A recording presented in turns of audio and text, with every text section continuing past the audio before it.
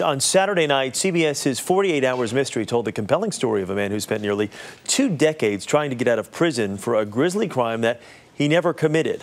48 Hours correspondent Richard Schlesinger is here with the latest on the man's continuing battle. Richard, good morning. Morning, Chris. You probably remember this case from your time in Texas. It's about Anthony Graves, who was convicted of killing 6 people, including 4 children, all members of the same family. He spent 12 years on death row in Texas and had 2 execution dates. Graves always said he didn't do it, like most prisoners on death row.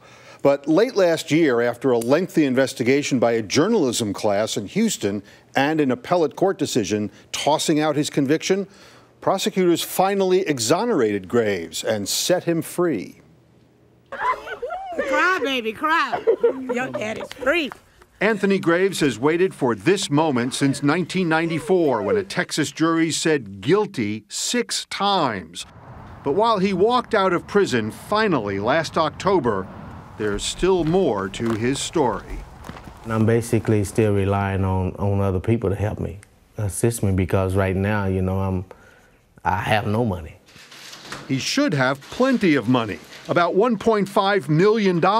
That's what Texas state law says 18 years of wrongful imprisonment is worth. They stole 18 years of my life, man, for something I didn't even know anything about, and they tried to murder me. He'd at least have the money if it weren't for a paperwork snafu. The prosecutor who dismissed the charges and set him free did not write that there was evidence of, quote, actual innocence. And because he didn't use those 2 words, Graves doesn't get 1 penny. 2 words, 2 words. They're holding me hostage behind 2 words. It really is that simple. Prosecutors held a news conference and publicly exonerated Graves. There's not a single thing that says Anthony Graves is involved in this case. Prosecutor Bill Parham cleared Graves in no uncertain terms. It's just the term he used was not actual innocence.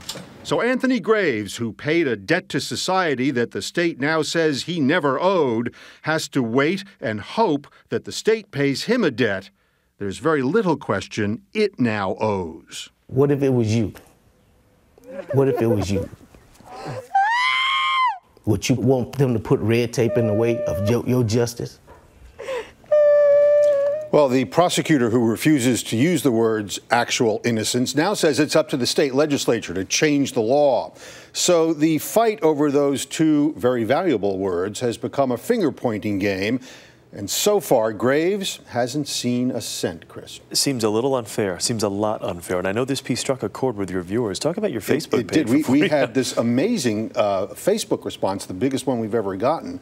We've gotten more than 3,000 responses and more than 900 likes to our Facebook question, which said, should Anthony Graves be compensated? That's the question this morning. Wow.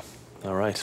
Lots of people commenting on that. Richard, thank you. Good to talk to you this morning.